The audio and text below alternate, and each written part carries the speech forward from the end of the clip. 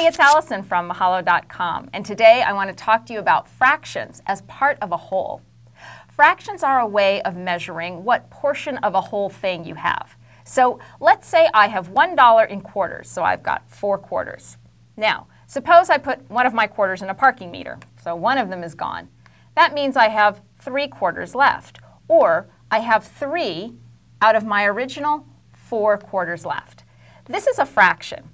The denominator, the number on the bottom, indicates how many pieces make up the whole thing. In my case, how many quarters made up my whole dollar.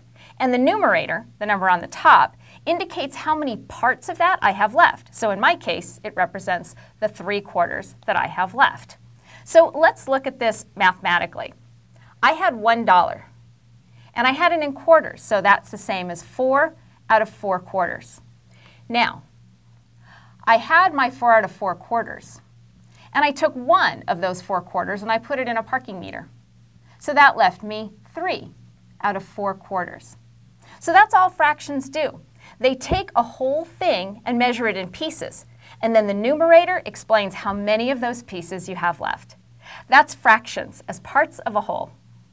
Thanks for learning with me today. If you want to know more about any of the topics we discussed, click on the links. And if you liked our videos, please subscribe to our channel. If you have any specific requests, please send them to requests@mahalo.com. I'll see you next time.